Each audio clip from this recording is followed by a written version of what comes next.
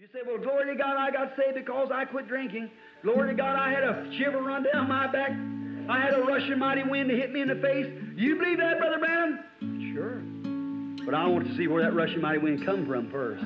See? That's right.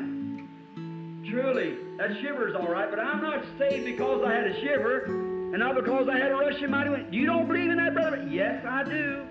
But wait a minute. Let's back up here just a little bit. The devil's got some counterfeits along there. I'm saved because I met God's conditions. He called me, and I knew He called me. I accepted Him on His word. Therefore, I can tell Satan, thus saith the Lord.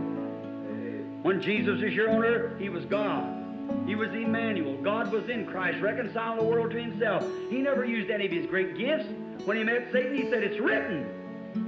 Man shall not live by bread alone. It's written, thou shalt not tempt the Lord thy God. And He defeated him. That's it. Know the Scripture. Satan knows it too. But you've got to know how to rightly divide the Word of God.